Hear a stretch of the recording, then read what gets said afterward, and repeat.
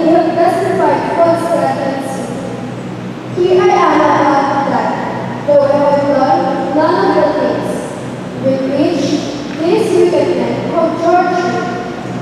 The Lord heard her prayer as she was being led to execution.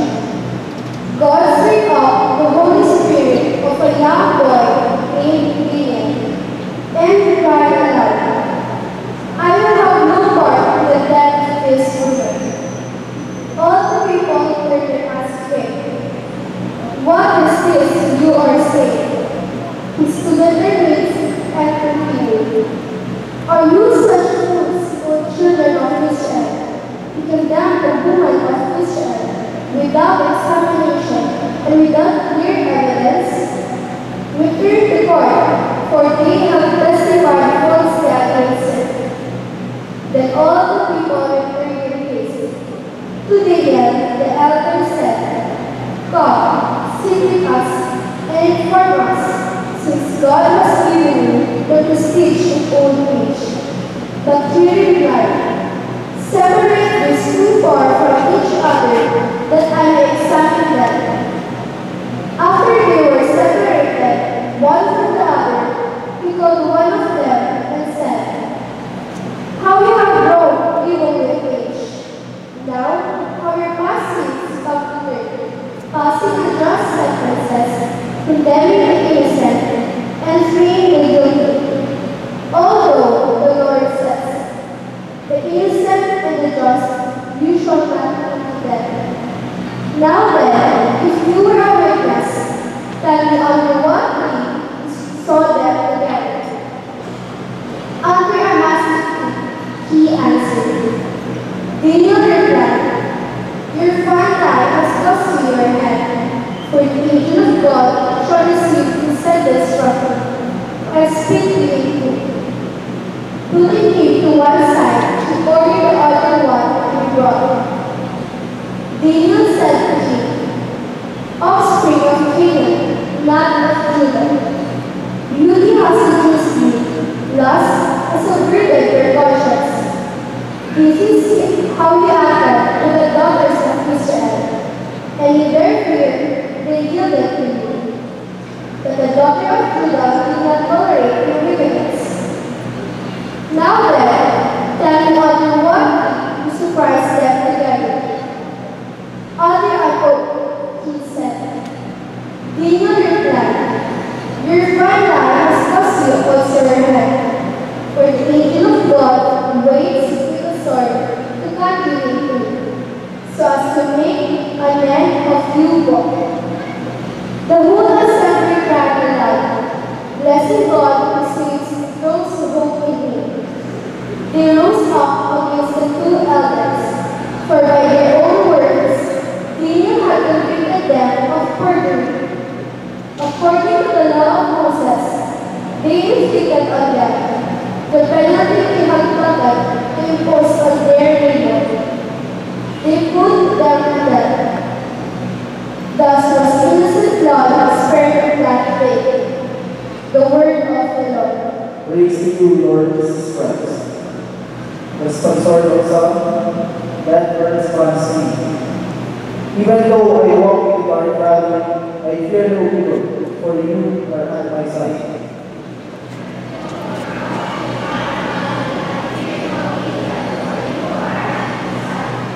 The Lord is my shepherd, I shall not want.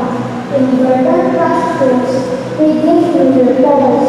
Beside restful waters, he leads me, he refreshes my soul. Response. Even though I walk in dark valley, I fear no evil, for you are at my side. He guides me in the right paths for his name's sake. Even though I walk in a dark valley, I fear no evil, for you are at my side. Your rod and your staff that leads me courage. Response.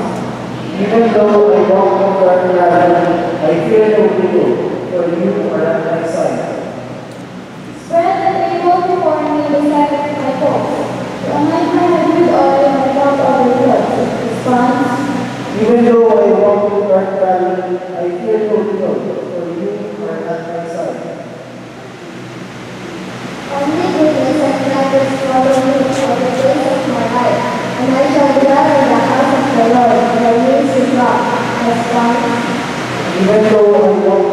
traveling, I fear no evil, for you are at my side. I take no pleasure in the death of the wicked man, says the Lord, but rather in his conversion that he may live. Please stand to honor the Holy Gospel.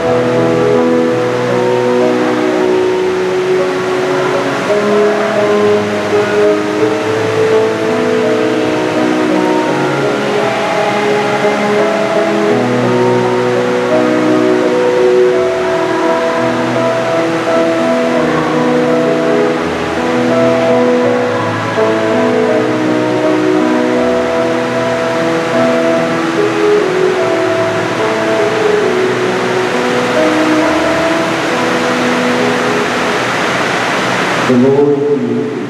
And with your spirit. A reading from the Holy Gospel according to St. John. Glory to you, O Lord.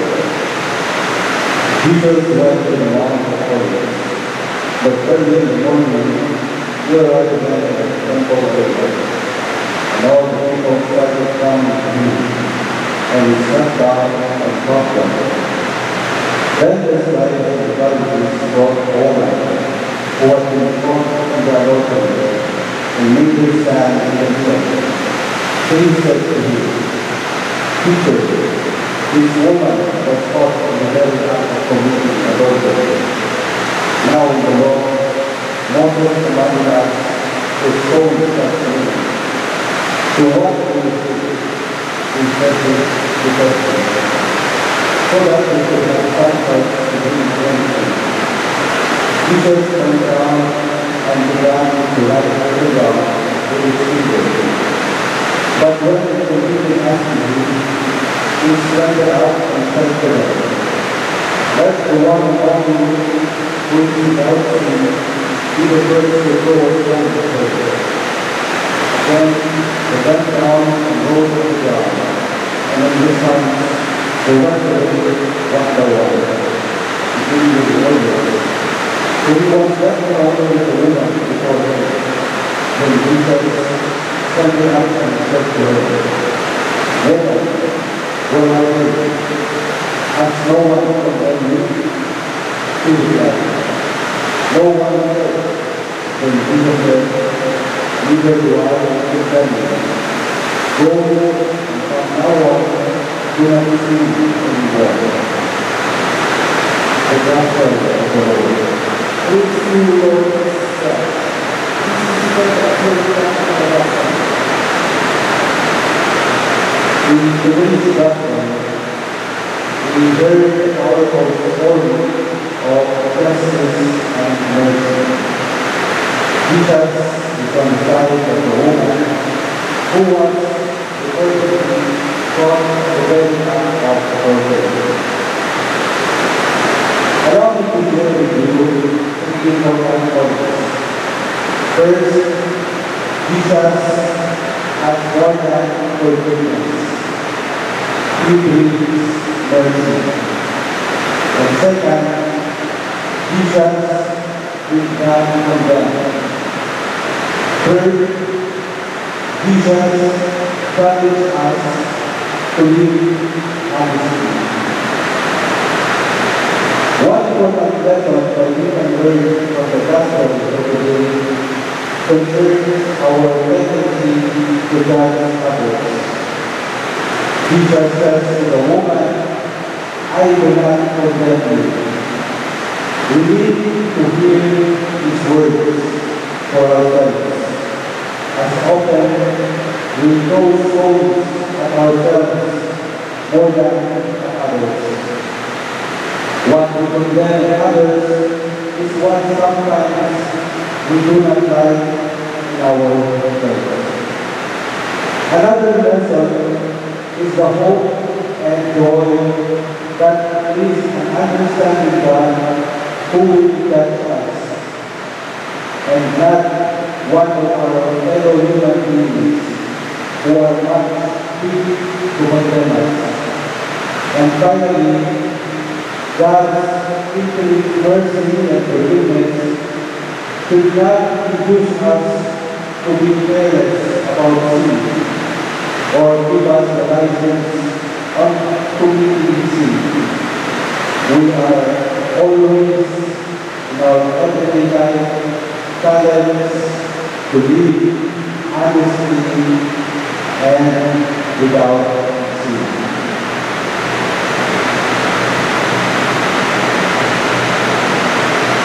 We stand for the Lord. My sisters and brothers, on this blessed occasion, let us pray to the Father in heaven for the faith that we can speak Christ's message to others through our words and deeds. For every Christian, let us pray, Lord, fill us with your love. Lord, fill us with your love.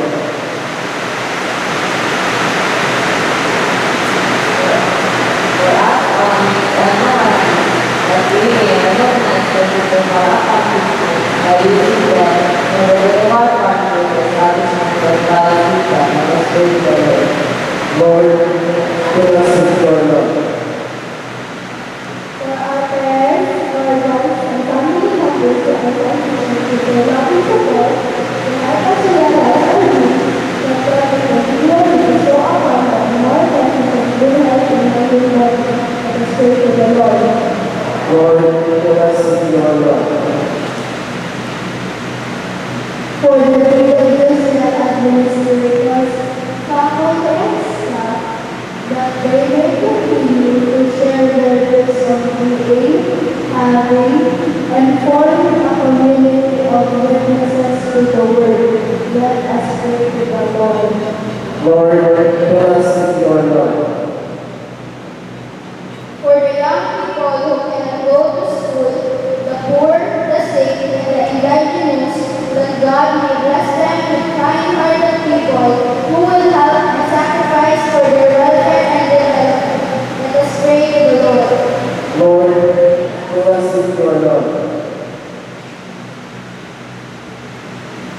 Father in heaven, send us the spirit of wisdom to purify our hearts, minds, and souls. Guide our steps along the way of truth, light, and love.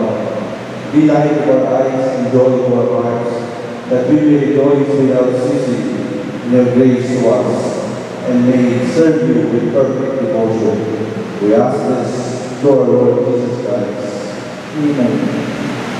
Gathering all our petition and prayers, as one community, let us now pray the prayer that our Father taught us.